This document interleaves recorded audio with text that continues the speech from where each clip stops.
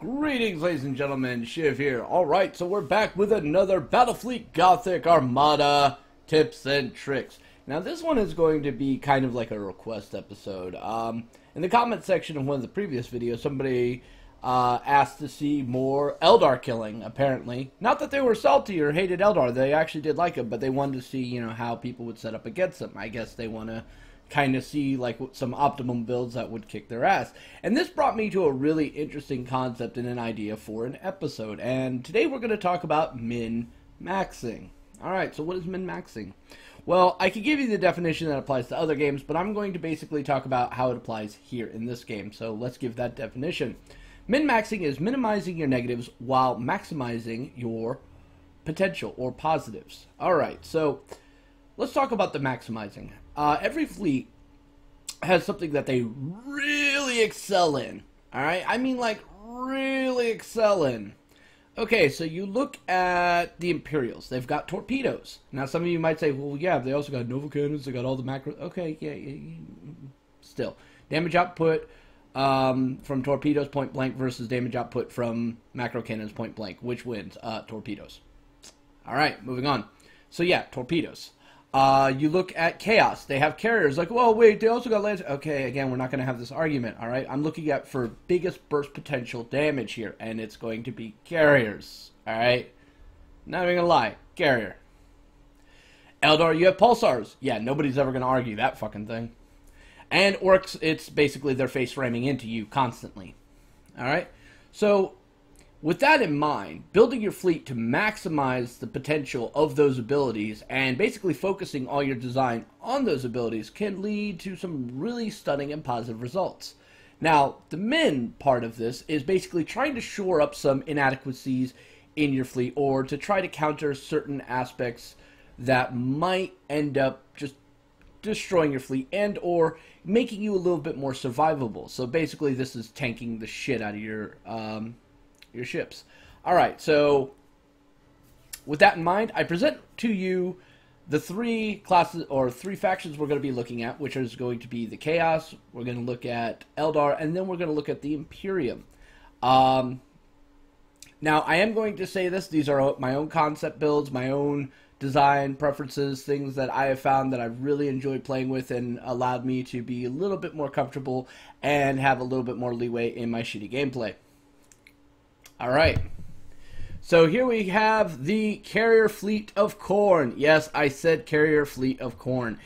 Alright, so I'm going to be the first to say this is so anti-lore, so anti-fluff, it's not even funny. But surprisingly enough, it's extremely effective, okay? Yeah, you gotta love that Khorne symbol right on this skull right here. That looks so baller. Alright, so why is a Carrier Khorne Fleet a good idea? Well, a couple reasons here.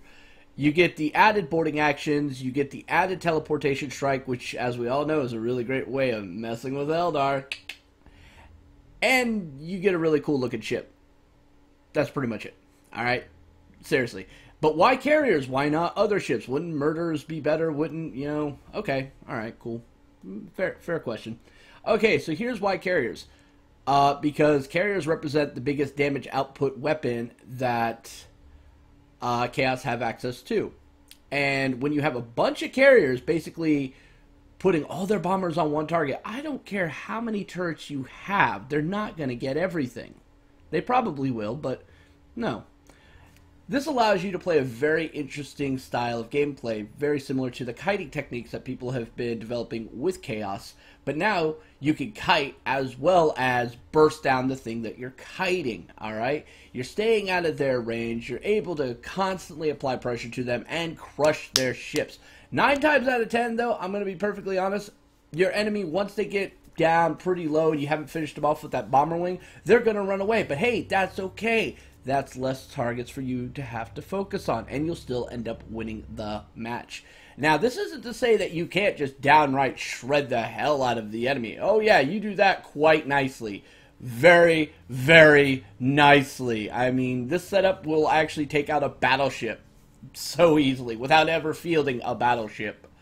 Point-wise, it comes out to where you can take one battleship, one battlecruiser, one cruiser, and one light cruiser at 700 points and be completely fine against everything that is out there that can be built on different factions. I'm not even kidding. You can actually go toe-to-toe with anything out there. Alright, so let's get to the upgrades, and we're going to explain why we took these upgrades. Alright, so first up, we have the automated refueling system.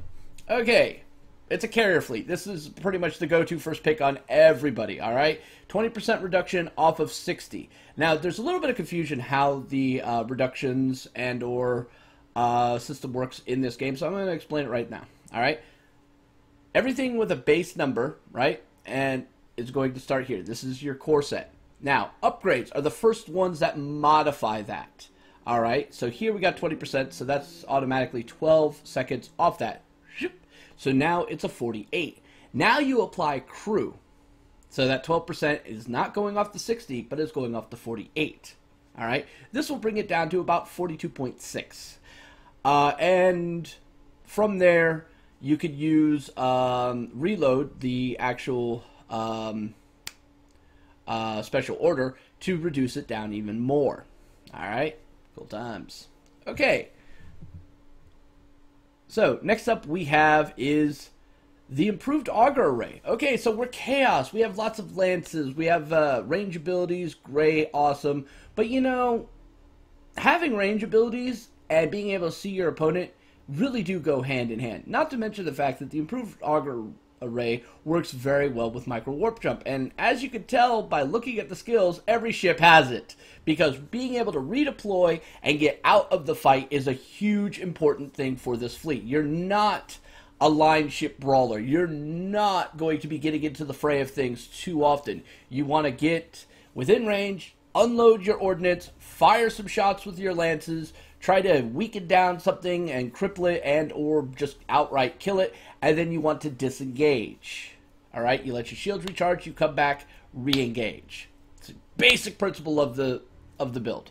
Alright, so the improved auger array works really good. And the fact that it synergizes greatly with micro warp jump, it makes it an auto pick, especially for chaos. It should always be an auto pick. Now, the next one, I know a lot of people are going to go, really? Really? Yes, really. The additional teleportarium. Alright, so we took corn, which means we get 2 on our lightning strike. Well, adding this now makes that 3. Yeah, but aren't boarding actions better? Okay, so there's this argument that's been persisting since like the dawn of time when it comes to boarding actions and teleportariums in reference to Battlefleet Gothic, both on the tabletop and also in the digital translation version. Okay, so yes, boarding actions are based on the tonnage of the ship, so the higher the tonnage, the more chances you get. However, those chances are generally at a reduced rate. Okay? It's kind of like the argument of which is better, Imperial Guard or the Space Marines. Well, the Imperial Guard can field way more troops, but the Space Marines can hit those troops a hell of a lot easier. So, which is really better? Well, it all depends on how you play it. For me, though, I found that the Teleportarium also offers a lot of other really unique aspects that allows me to play this fleet as it's meant to be played, as a hit and run, staying on the edge, and kiting type of build. Teleportarium gives me that 360 range, not to mention 5,000 range area. Okay, so 360 arc plus 5,000 versus what, 2,500 and only on a 90 degree. So yeah. Now there's also the other really cool thing here of the teleportariums have a higher chance of actually hitting than, say, your regular boarding action. So yeah, lightning strikes will hit at a higher percentage rate than your boarding action. So there's something to be considered about that. Now, when fighting up against the Eldar with this, I noticed I was getting a lot of 40% and 50% depending on, you know, the ship. And yeah, so let's break that down. 3 with the 50% option. So it's a coin flip on each one. So, I mean, there were times where I was getting just 1. There were times where I was getting all 3. There was times where I was just getting 2. So, yeah, it's always a really good thing against Eldar. Because if you could cripple a bunch of systems or even wipe out some of their pulsars, that's a benefit left and right. 9 times out of 10, you're going to cause some fires and probably, you know, maybe injure an engine or take out some weapons and things of that nature. But, hey, that's still a positive, guys. That's still a positive. And if you got this on autocast and you run up right to like one of their battleship, oh yeah, that thing is done. Done! Now, there's a negative to this. If they're playing Ulthway, the likelihood that this is actually going to work is reduced dramatically. Dramatically. So, at that point, yes, boarding actions do become better. So, know what type of ship you're looking at, alright? For those of you who don't know how to identify an Ulthway Eldar ship, it's mostly black with little white scribbly crisscrosses all along the front edge of the bow, alright? You'll be taking a look at it here shortly. Alright, so if you see that, don't lightning strike it. Alright, going on to the next item we took was the belt armor. This is pretty much an auto pick in every fleet design I take, because if you play this game, you know how devastating an engine hit is, or your generators going down, or your deck getting knocked out, or things of that nature. So being able to negate that is a really good thing. But mind you only get one negating of it. So, yeah, boom, oh, I saved myself here, but here comes the next salvo it takes out, and you're kind of screwed. But guess what? 9 times out of 10, once that gets hit, most people kind of move on to the to another target. I've never really had the same item get hit twice in a row. I mean, the law of probabilities on this does kind of make that less likely, unless you're facing up against Eldar, and then that goes right out the window. The math for their crit chance with lock-on is just disgusting. Alright. But yes, this should be an auto pick in almost every fleet design. And the last one I took here was the auxiliary shield capacitors. Now, again, this is kind of a flex point, and some people might disagree with this pick. Some people might agree with it. Just remember, this is a kiting hit-and-run fleet, where it's not a main engagement fleet. So our shields, being able to get them recharged faster makes a lot of sense, alright? Means we can re-engage into the battles quicker. Means that we're not completely going to get screwed over. Alright, so yes, this does make some sense. But for some of you, you may not find this be overly good. You could also go with the additional shields. You can also add more armor if that's how you really feel. I would like to point out, though, if your whole build is reliant on hull, guess what? That makes you very vulnerable to a lot of things. Alright? Not even going to lie. So I'd rather spread that out a little bit and just have my shields be recharging a little bit more. But I would say that, yes, the additional Void Shield generator would be a good thing. Alright, so the build actually does really good against Eldar, and surprisingly well against other Chaos and Imperials, and can hold its own against Orcs pretty nicely. Very, very nicely. The only downside with Orcs is, well, your battleship really tends to be a focused target. So whenever you're fighting Orcs, you never want to take your battleship, just to be perfectly honest with you right now. Another little thing that is kind of problematic is if the enemy fleet is roughly grouped together, you're going to have to basically work the outer edges of it in order to be effective. So this means you're probably going to have to take out the escorts first, which means you're probably going to have to drop your bombers on them to get rid of it. In general, from like a light cruiser, 2 sets... Yeah, like 2 bomber sets from a light cruiser will damn near kill an escort. 3 is almost overkill. 4 is beyond overkill. So yeah, you're going to want to weaken those and take those out first. And the reason why is, even though it's an escort, it's still providing a turret defense. So if you're trying to launch your bombers in on a target and they're coming across a escort, the likelihood that you're going to lose a couple is increased. Now, if you see your enemy's got most of their ships compacted in one area, your bombers are not going to be overly effective because they're going to get shot out of the sky. I don't care how much you've got them crewed out, they're going to get shot out of the sky. Overlapping turret fire is a reality in this game, guys. So you're going to have to try to split them up some way. I recommend using stuff like stasis and plasma bombs, which, oh look, we took, in order to do this. Another great way of doing this is with taunt. It's like, oh, they're all grouped together. Well, let me taunt this guy, pull him out, focus on him. And now if your opponent doesn't instantly reshift the rest of his fleet to kind of keep them in line, that target can be isolated, crippled, and removed off the field very nicely. So here's an example of min-maxing for Chaos. Going full carrier works great.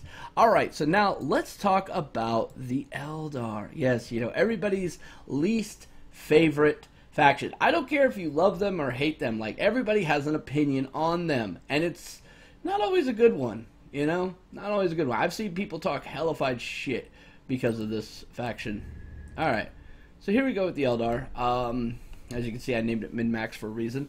Okay, so as we discussed earlier, pulsars are pretty much the bread and butter of the Eldar. They can do some really nasty stuff with them. Oh my god, do they do some really nasty stuff with them. But again, your ships are extremely fragile, alright? You really can't take much damage. So you're going to have to use those pulsars pretty much at the like max possible range. And doing autocast with them is a really bad idea. I'm going to tell you this right now. It's a really bad idea. Don't do it. Alright? Your pulsars are a skill shot for all intents and purposes. For those of you who play MOBAs, you know what I'm talking about. Alright. So, let's look at the build. By the way, this is Ulthway. As you can see, it's black. Has a little bit of white, funky writing. It's... Hold on. Battleships it looks really bad on for some odd reason. Alright, here you go. There it goes. It rendered. Alright, see the little white scribblies? There you go. If you see a black ship with white scribblies, don't teleport or strike it. Alright. It's trying to rend here, but it's just not doing it. Which is really funny. Alright, moving on. Let's talk about this ship. So, pulsars. Everything for this build should be based around pulsars, and that's exactly what we did. Eldar are a hit-and-run fleet. They really don't have much variance in that, to any degree, sadly. Alright, so upgrade-wise, we went as follows. The first thing we decided to do was extend the range of the pulsars, alright? Yeah, by the way, for a battleship, that's now 12K. Alright, for everything else, that's like 9K. That's lance range, guys. That is serious lance range. Alright, so they don't really have to get overly close to you now. Alright, long as they can see you, they can pulsar you. Just letting you know right now. Now, there's also a couple really cool things you can do with this. You don't have to take Ulthway. This was just my personal choice of taking it. If you take the Altiok one, you could basically move to a position just using running silent, move to a position, sit there, running silent goes off. By the way, your camo line alloy makes you stealth and invisible. They won't know you're there as long as you don't move. So what you can do is you can use like escorts and or other ships to kind of lure them into this trap. And the moment they come into it, pulsar them to death. Flip your other ships around, beep, blaze them out. You'll be able to use this to probably kill one target. Then after that, you're kind of screwed. But hey, it's an idea. It does kind of work in smaller point matches. All right. So let's talk about the upgrades. Alright, so yeah, we extended the range on that. Now, the next thing we did was we went with the multi-vector crystal focusing. Now, I've not been a huge fan of this ability in other fleets. Like, for Chaos, I go, this is fucking retarded. In Imperials, I don't agree with it. Though it makes more sense in Imperials than it does Chaos. I really don't play Orc enough to know what their equivalent is, but you get the idea here. But for Eldar, it makes a lot of sense, okay? So read it. When using lock-on special order, pulsar chances of dealing a critical damage is increased by 300%. Okay, so 300%. Well, let's see. What's the crit chance? 13. If I gotta tell you that this is basically 39, you guys really need to go back to school. Alright, so 39% chance of causing a critical. So that's 39, and in this case, 39 times 4 times 3. Okay? So, yeah, the likelihood of you getting a crit with this is pretty damn good. On the battleship, I think it comes out to something like 5 crits. Alright? If all 9 hits, that comes out to like a chance of basically 5 criticals. On the battle cruisers, it comes out to something like 4.25. On the light cruisers, it's like 2.5. So yeah, these are averages, guys. All right. So, but still, that's pretty disgusting if you think about it. All right. Yeah, sure. You might just get a bunch of fires, but remember, fire damage does actually stack on their ticking. Okay. Yes, it can be removed by an emergency repair, whatever. Not to mention pulsars can be negated, all right? But a lot of people refuse to take the overcharged void shield skill for some odd reason. I don't know why. But yeah, definitely it can be countered quite nicely, but for those who aren't expecting it, GG. All right. Now we opted not to take the shield reduction, or the one that basically applies more damage to shields. It probably would have made a lot more sense that way. More damage was actually getting through the hole, but by doing so, we would end up reducing our survivability, which, let's be honest, we're Eldar. We need every bit of little help when it comes to survivability. All right. So the next item we took was the reduction in fragile. Okay, so the fragile state is basically as such. You have 100% more likely to take a crit. Okay, well, if you look at like some of Chaos Lances, there's a 1% chance. Now that's 2% chance. If you look at some of like the Imperial weapons, okay, so like the plasma batteries, it's like 3.75. That goes up to 7%. Wow, that's pretty disgusting, right? Yeah, these things would tear apart Eldar if they could hit. So definitely, it's one of those scary scenarios that's built in as a racial trait. But hey, the deflecting one reduces that down to 50%. So yeah, it's not that great, but it's not that bad. All right, so now my 1% goes to 1.5. My, I'm not even going to do the math on the 3.75, guys. Sorry. I got the calculator right here, but that's too much like real work.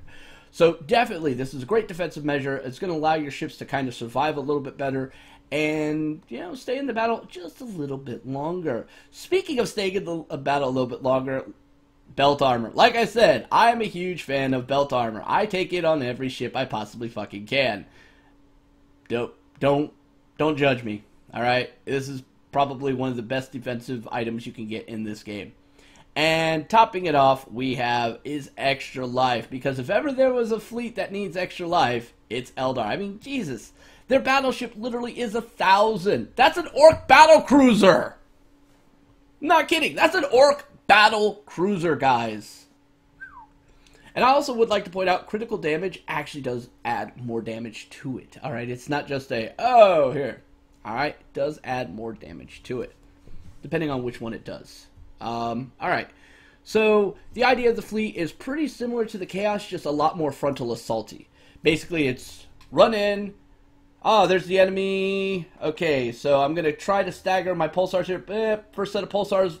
Vols maneuver, turn, run away. Second pulsar, run away. Third pulsar, run away. And by that point, that ship's pretty much dead. Alright? That's generally the idea there. Now, with the battle cruisers and the battleship, you get this really cool extra bonus. As you're using Vols maneuver and turning to run away, you hit your spacebar, engage tactical cogitators, drop bombers. Seriously, that's your extra little bit of DPS you can do. Now, here's where things get a little bit different when you talk about cruisers. Since cruisers don't have pulsars. Yes, I know, it's a horrible thing. This was their idea of balance, because technically there are two cruisers. There's no battle cruiser in the fucking Eldar lineups. And basically, that was the heavy gun cruiser that had torpedoes, and then you had the, basically what the battleship is. Alright? So for here, we actually took a little bit of a different approach.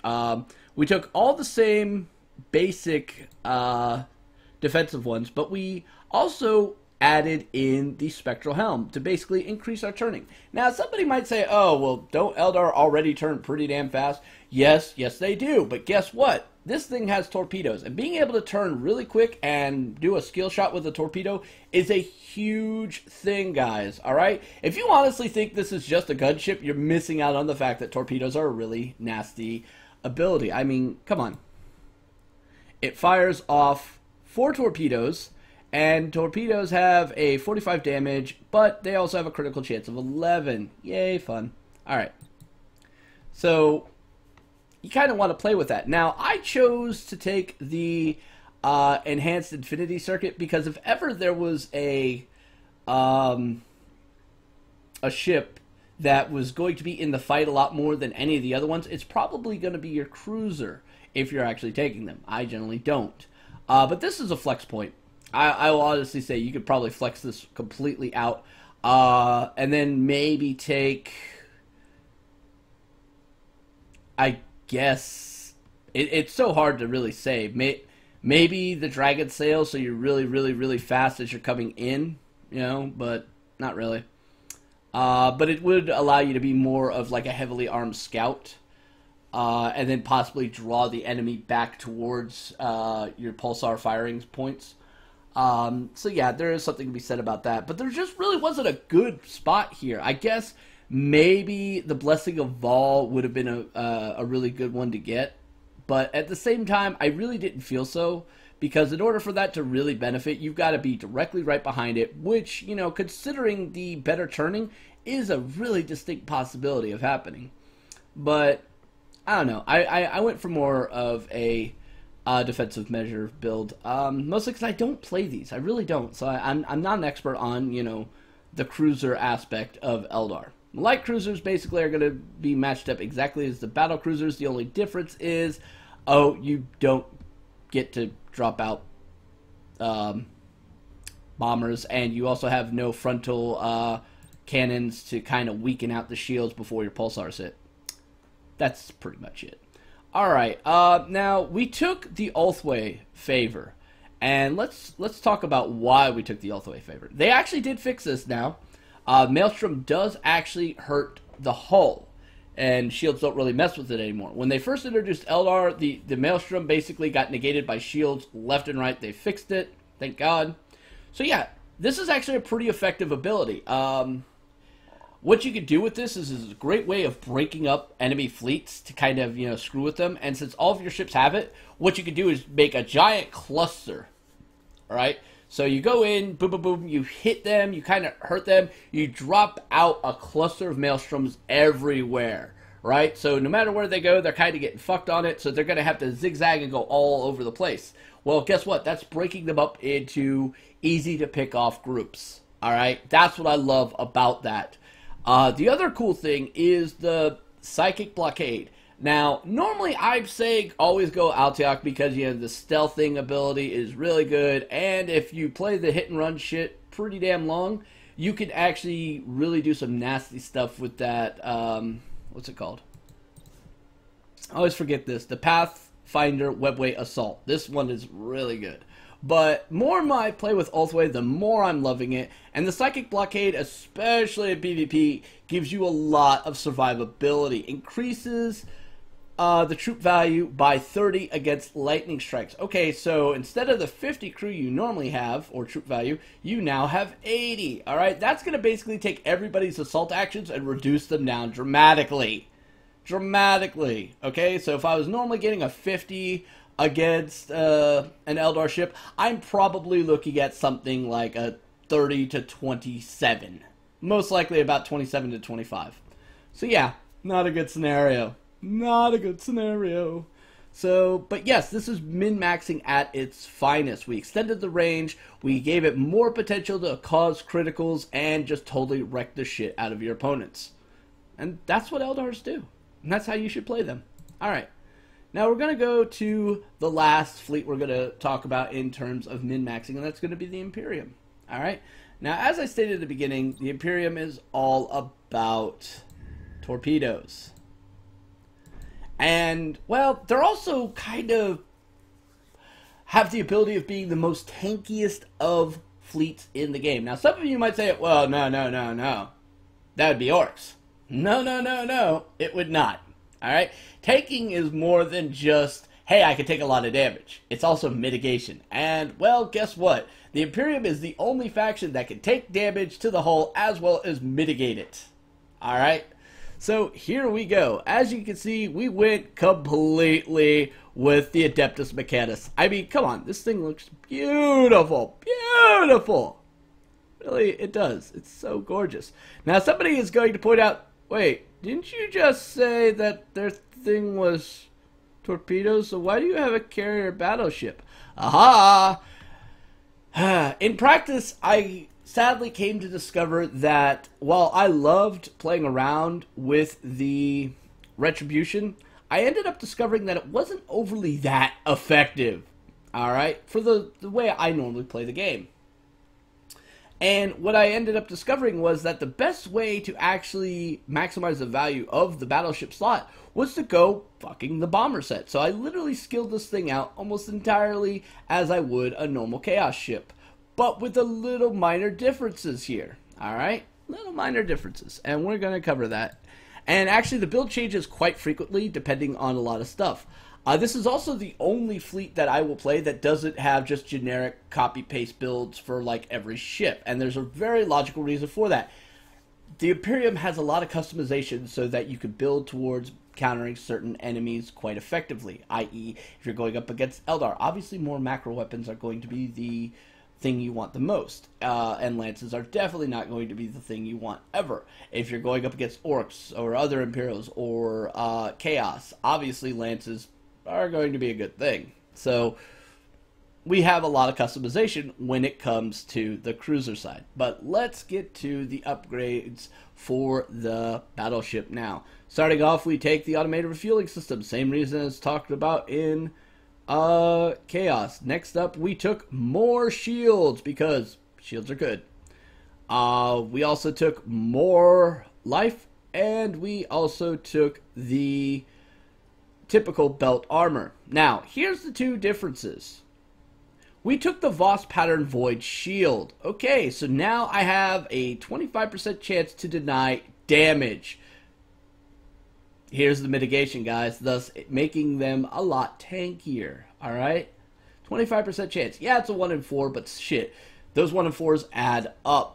And we also decided to increase the turret count from, I believe the base stat is 18, and now it's up to 21. So what does this mean? Well, your bombers ain't going to do shit to my ship, and your torpedoes are less likely to actually impact. And that's a good thing.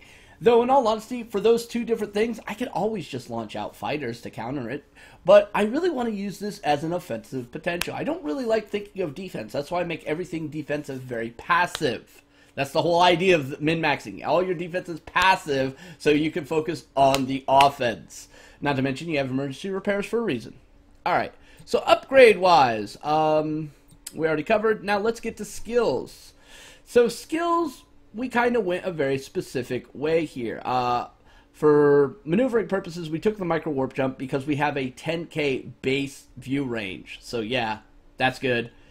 We took taunt on our bigger ships just because, hey, being able to kind of isolate the enemy and make them not all in one group will allow super efficiency for the torpedoes. And we're going to talk about why we went full torpedo with this and that build when we get to those ships. Of course, you know, Stasis Bob is a good control tool and zone denial tool. Plasma Bomb's a good get the fuck out of here tool. And also supercharged void shields. Now you'll notice like every ship here took supercharged void shields. And thank you to Adeptus Mechanicus for allowing us to create the most ungodly build ever. I'm just going to say that now. That's the only reason why we took the Adeptus Mechanicus, because it allowed for the most expensive, buffed up baller tank you've ever seen. Alright. So now we're going to get to the battle cruisers, and this is where a lot of the identity of the fleet is going to come into. Anything with torpedoes, this is where it all gets its identity. Okay, so let's talk about the upgrades. So upgrade-wise, well, let's get to it. I don't know how I could really totally express how much I love this upgrade. The short burn torpedoes. The ship's torpedo speed is improved by 50%. Why is that good? Because now you can skill shot the fuck out of Eldar. And you want to talk about pain? You want to talk about pain?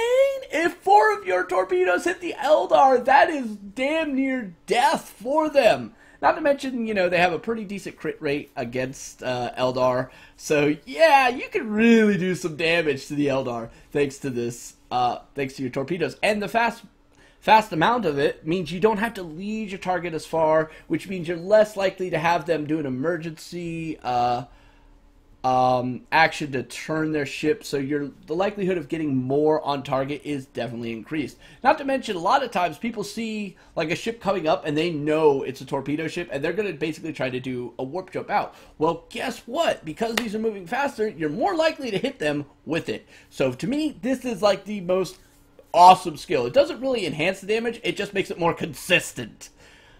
And I like that. I like that. Alright. Next up, we took all the normal defensive tools. We went to additional void shields, life, belt armor. We got the Vox shield. And here we actually took the armor-piercing ammunition. Because a good amount of time, this ship is going to be in the fray. Alright? It's going to be in the fray. So if it's going to be able to, you know, point blank the torpedoes, turning off to the side so you can get another ship the open shot to take its torpedoes is going to be pretty good, considering you'll be within that 3K range, and reducing their armor down to 25% and just smashing into it's going to reduce them down even more, and thus the likelihood that ship's going to survive is reduced to 0. Before I was actually taking this ability, I noticed that it was kind of hard for me to finish ships off, and most of them just kept escaping. So yeah, this changed that. Like, they were just falling apart left and right. All right. Now you get to the cruisers. Like I said, here's where you get to have a lot of flexibility. But we want to make sure everything still had torpedoes. We want no Nova cannons here, all right? That's way too much shit I got to fuck around with. And remember what's got this? Fuck that. That's overcomplicating a simple fucking game. All right. So here we've got the Gothic. Now, this was actually the first ship I picked for it because Lances are good. But unfortunately, as we've discovered, Lances plus Eldar equals lol. So this ship is almost completely useless against Eldar, other than, hey, I can ram the fuck out of them and put torpedoes into them. But this isn't to say that it can't actually hurt the Eldar. It just has a very reduced chance of it. But if you can use things such as your taunt to basically bring them to the broadside and then they kind of stop moving, great. Or when the Eldar finally say, oh no, I want to get out of here, those Lances will end their existence like that. So this is kind of like the coup de grace against Eldar in many ways, but is it overly effective in getting them to that point? No, not really. I mean, yeah, the ramming and the torpedoes help, but I mean, the sustained gunfire is just not there. Alright, next up we have is the Tyrant. Now, this is the exact opposite. We got plasmas over here, and we've got regular over here, even though they look exactly alike. I know, guys. I know. Yeah. Anywho, even though technically all macro batteries are plasma batteries, but that's besides the point. So yeah, definitely a lot better at killing the Eldar on the broadsides. And again, torpedoes are fun. And now you'll notice here in the Gothic, and we're just going to go back to this, the upgrade here. Alright, so we did not invest in our weapon systems because it really did not seem overly worthwhile, because investing in it just... I started realizing that I was going to need kind of an umbrella against certain things, and those certain things were going to be torpedoes and bombers, because I looked at this like, yeah, this is a really super tanky fleet, but if somebody just starts kiting us, the likelihood that we're going to be able to survive it gets reduced quite significantly. So I decided to up certain ships with turrets, and those ships would basically be anything with lances, you know, and kind of focus on that. But when it came to the Tyrant, I opted not to do that and just go for the pure damage output with the armor-piercing ammunition. But everything else was identically the same. Alright, so then we get to light cruisers, and we get another little funny thing here. It's exactly like the regular battle cruisers. I'm not even kidding. Hey, we got armor-piercing, we got these, we do. Yep, all works good. Crew-wise... let's talk about that. You'll notice the crew-wise is actually very similar to what we would normally take on a carrier fleet. We're heavy into servitors. We've got the repair, i.e. tech priest, but instead of the squadron sergeants, we're investing in the master gunners because we are gunnery ships. All right.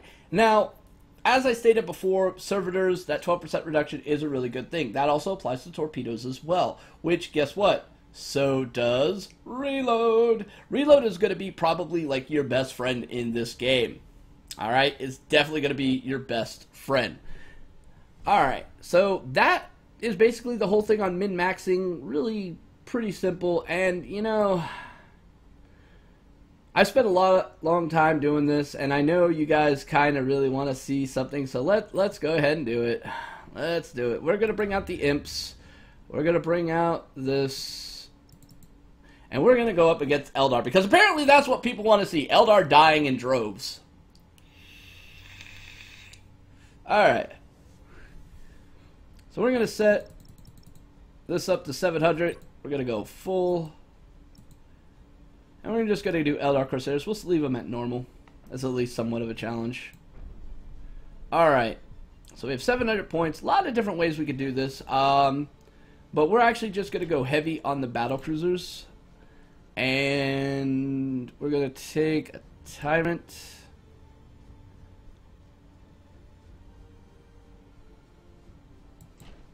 Alright, there we go. We're not even going to bring any light cruisers. We're just going to bring 4 cruisers. This will allow us to focus a lot more on using our skill shot ability.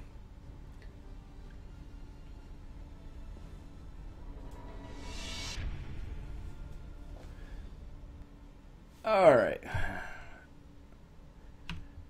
So, let's take a look at the board before we deploy. Yeah. Now, if I was a smart Eldar player, I would definitely be advancing around here and try to make the engagement right around here, because then I could easily come to here, and if I had to, fall back here and use this as kind of like a blocking line, and then redeploy from that point. Right? Now, we are the defenders, so they actually have to kill us. So we're going to actually deploy over this way.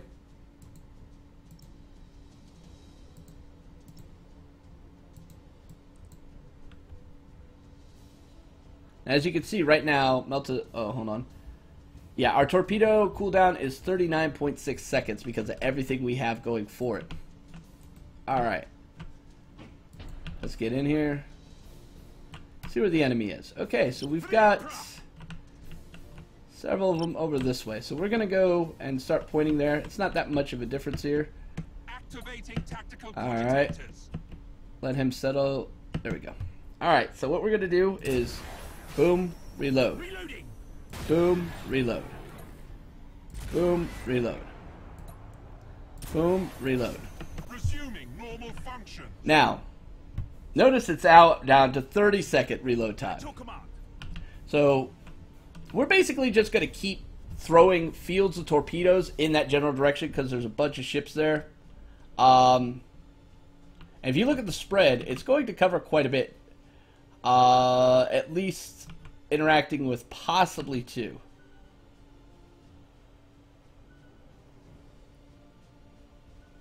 Boom, that one hit directly face. Alright, and look at that, we're up again.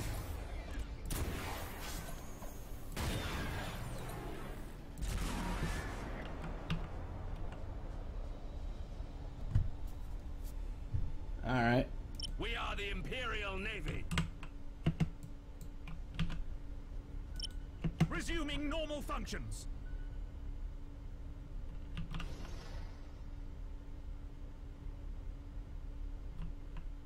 Changing course. Alright, we're rotating around. Enemy ship sighted.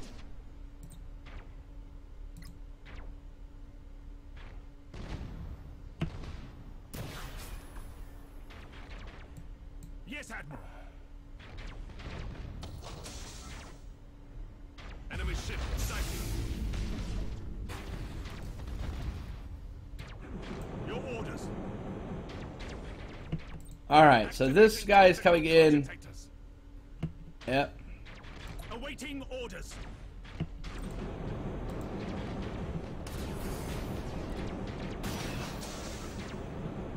Activating tactical cogitators. Orders received. And we got that nice little ram action there. They're going to try to lock us down here.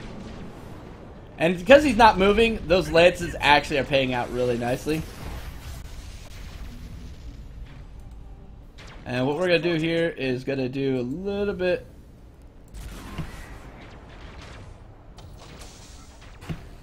Activating tactical cogitators.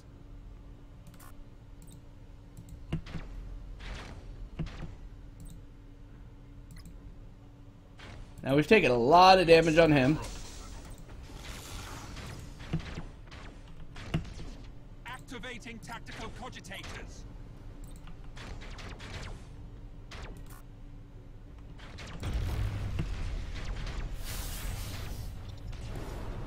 Ship ready.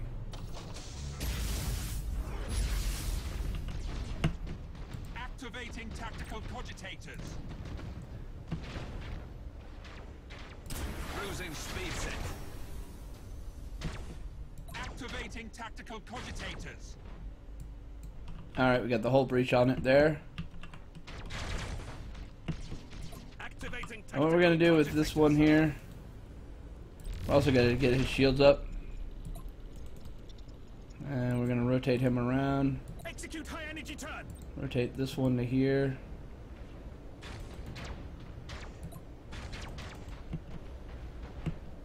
Activating tactical cogitators. He saw that move coming. Cruising speed set. Alright. We're going to go this way. Resuming normal functions.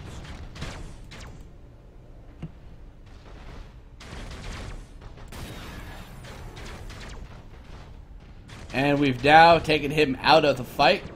Activating tactical cogitators. I'm going to rotate him around. Cruising speed set. Boom! That is a skill shot, ladies and gentlemen. Waiting orders. Alright. And that is game.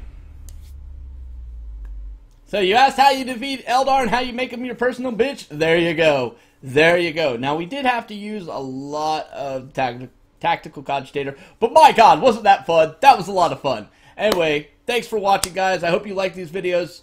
Please like, subscribe, leave comments down below. Let me know what else you'd like to see and learn about. Till next time, stay safe, have fun, and all praise to the God Emperor.